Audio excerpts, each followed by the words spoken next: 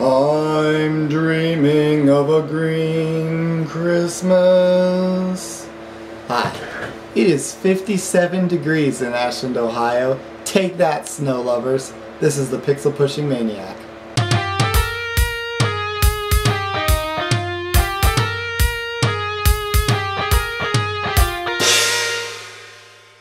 Today I'm going to show you how to make some good looking oceans in Blender 2.61 with the Cycles render engine. Now the first thing to consider when you're creating an ocean in Blender is your shark to surfer ratio. That is, if you have close to the same number of sharks as you do surfers in your ocean, you can have some disastrous results. It's kind of a PR nightmare. So I'm going to go for a surfer heavy ocean, which means big waves. So let's create a plane, and then in the modifiers give it an ocean modifier, which automatically generates all of this mesh data, which we can see if we press Z to go into wireframe mode. You can see it generates a pretty dense mesh. I'm actually going to increase the resolution just a little bit, and that'll look better. I'm going to press Z. But we see if we press Alt-A to watch an animation of our ocean, nothing happens. Well, that's because we have to set keyframes for it. And the key to that is the time variable here in the ocean modifier. So hover your cursor over the time variable and press I. That will add a keyframe. And then the default frame rate in a Blender scene in 2.61 is 24 frames per second, which is the default frame rate for Hollywood movies. So set your timeline to frame 24, and then change the time variable in the modifier to 2, and press I again. Now we have a keyframe going from 1 to 2. And it causes 1 second of animation. It goes from second number 1 to second number 2. And it takes 1 second to do that. So we've got our ocean animating in real time. But then it just stops. And that's a problem. So go to and change your window type to a graph editor. And we have our curve here. Press T and change the interpolation type to linear, and then press Shift E and change the extrapolation type also to linear. And now it will extrapolate that animation over time, and it will continue at the same pace. So now we have our ocean animating. I'm going to position the camera to be lower. So I'm just going to grab it, pull it down, and then I'm going to rotate it to be looking across the ocean by pressing R for rotate, and then X twice to rotate on the camera's local X-axis. I'm going to rotate it up like this, move it down a little more, and I'm going to press G and click on the middle mouse button, and that will pull the camera back. I'm going to pull it back until just barely keeping the ocean in the camera view here. Alright, and now I'm going to go back to the ocean modifier and increase the scale a little bit, which will increase the scale of our waves. I'm going to adjust the camera movement accordingly. We'll see we've got a pretty nice wavy ocean here. Alright, well that should be it for the modifier and the animation. So now go up here and change your render engine to Cycles render, and select your ocean mesh and create a new material. Call it ocean. And we want to use a glass shader. Now we can render right now by pressing F12, and you'll see that's pretty boring. That looks like Ohio weather generally is, like just a gray sky. So you need to give it first a nice sky. So go to our world settings and choose use nodes, and under color give it a sky texture. Now that will give us this nice bright blue sky. But we've got a major problem here. Our ocean is way too bright.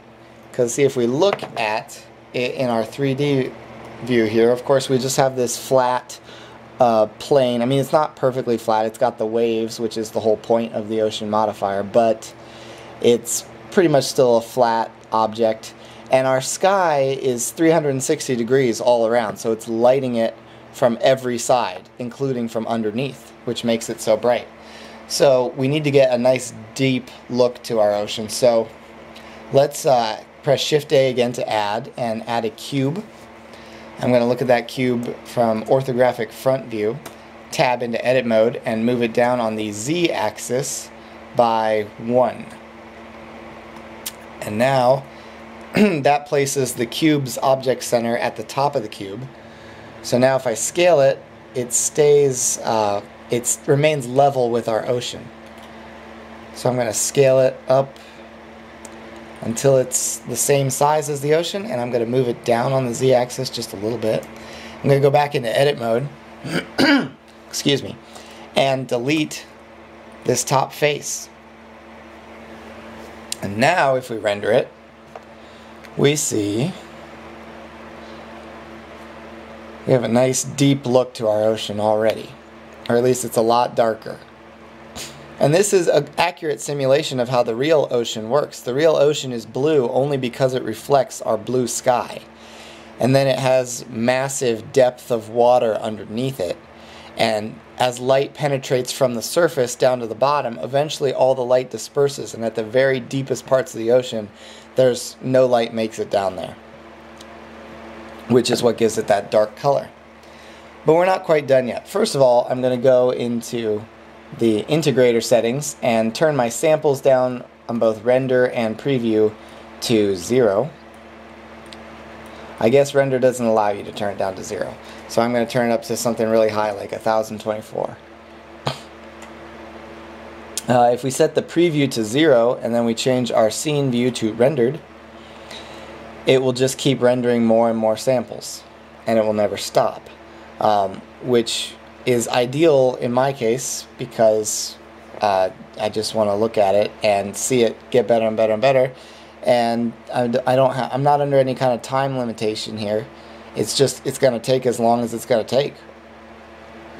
Alright, so we're almost done with our ocean here, but the real ocean seems, in the photographs I've looked at, it seems to have a bit more of a reflective quality, reflecting the sky, than this glass material does. So we're going to get into some of the fanciness of the node system for the materials and cycles.